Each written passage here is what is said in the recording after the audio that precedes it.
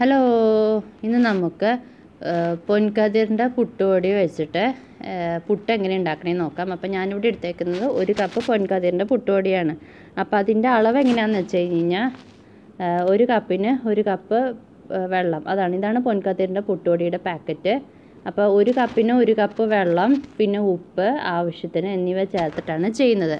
അപ്പോൾ നമുക്ക് ആദ്യം ഇതൊന്ന് നനച്ച് കൊടുക്കുമ്പോൾ ഞാനിപ്പോൾ ആദ്യം പുട്ടുപൊടി ഇട്ടു 1 കപ്പ്, പിന്നെ അതിൻ്റെ പൊക്കത്ത് കുറച്ച് ഉപ്പിട്ടു.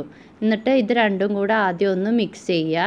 മിക്സ് ചെയ്തതിന് ശേഷം നമ്മൾ എടുത്ത് വെച്ചേക്കണ വെള്ളം ചേർക്കാം ഇതിനകത്തേക്ക്. അതായത് ഞാൻ പറഞ്ഞു 1 കപ്പിന് 1 കപ്പ് വെള്ളം എന്ന്, സാധാ പച്ചവെള്ളം ആട്ടോ ഞാൻ ചേർക്കുന്നത്.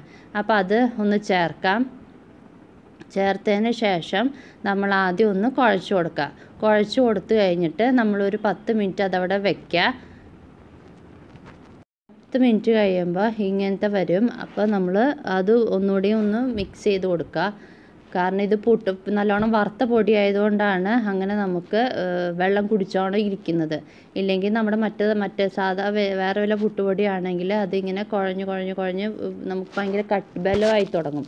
അതുകൊണ്ടാണ് ഞാൻ പിന്നെ പൊൻകതിറിൻ്റെ ഉപയോഗിച്ച് തുടങ്ങിയത്. പൊൻകതിറിൻ്റെ ശരിക്കും നല്ല എളുപ്പമുള്ള പുട്ടുപൊടിയാണ് കേട്ടോ. ആർക്ക് വേണമെങ്കിലും ഉണ്ടാക്കാൻ തരത്തിലുള്ള പുട്ടുപൊടിയാണ്.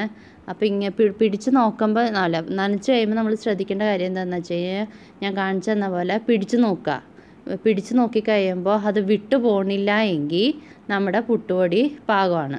ഇല്ലെങ്കിൽ അത് നമ്മൾ ഒന്നുകൂടി നനച്ച് കൊടുക്കേണ്ടി വരും. അപ്പോൾ ഒരു 10 മിനിറ്റ് കഴിഞ്ഞു. ഞാനത് ഒന്നുകൂടി ഒന്ന് മിക്സ് ചെയ്ത് വെക്കുകയാണ്. കണ്ടോ, അപ്പോൾ നമ്മുടെ പുട്ടുപൊടി നോക്കിയേ എന്ത് സോഫ്റ്റായിട്ട്.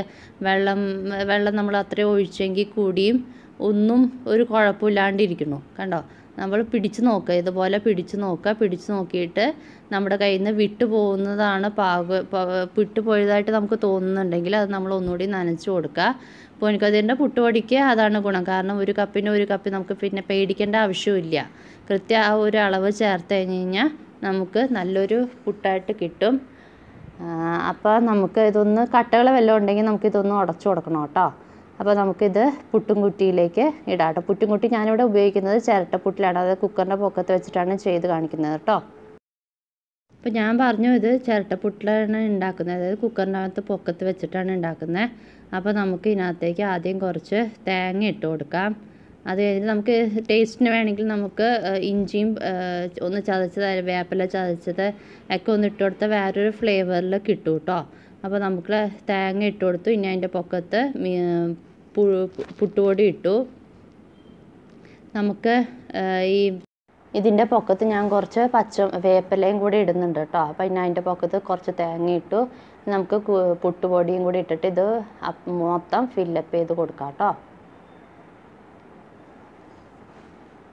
പറഞ്ഞല്ലോ നമ്മളിവിടെ ചിരട്ടപ്പുട്ടിലാണ് ഉണ്ടാക്കണേന്ന്. അപ്പോൾ ആദ്യം നമ്മൾ കുക്കറിനകത്ത് കുറച്ച് വെള്ളം വെച്ച് ബ്ലാക്ക് വയറും കൂടി ഇട്ടിട്ട് കുക്കർ നല്ലോണം ഒന്ന് മൂടി വയ്ക്കുക. എന്നിട്ടാണ് നമ്മൾ അതിൻ്റെ പൊക്കത്ത് ഈ ചിരട്ടപ്പുട്ട് ഉണ്ടാക്കുന്ന സാധനം വെക്കുന്നത്. ഇനി ഇതായോ എന്ന് എങ്ങനെയാണ് നോക്കണമെന്ന് വെച്ച് കഴിഞ്ഞാൽ, നമ്മൾ വെച്ച് കഴിഞ്ഞ് ഒരു 5 മിനിറ്റ് കഴിയുമ്പോൾ താഴേന്നും മുകളിൽ നിന്നും ആവി വരും. അതാണ് പാകം കേട്ടോ. അപ്പോൾ നമ്മുടെ സ്വാദിഷ്ടമായ പുട്ടിവിടെ റെഡി ആയിട്ടുണ്ട്. നടുക്ക് നമ്മൾ ഇട്ട വേപ്പില ആട്ടോ കാണുന്നത്.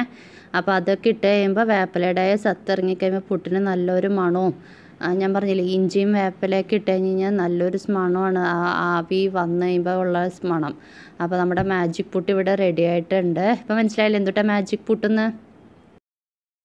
ഇപ്പോൾ ഗസ്റ്റൊക്കെ വരുമ്പോൾ നിങ്ങൾ പറയുക അവിടെ ഇരിക്കും, ഞാനിപ്പോൾ ഒരു മാജിക് പുട്ട് ഉണ്ടാക്കി തരാമെന്ന് പറഞ്ഞിട്ട് വേഗം അവർക്ക് ഉണ്ടാക്കി കൊടുക്കുക അവർക്ക്.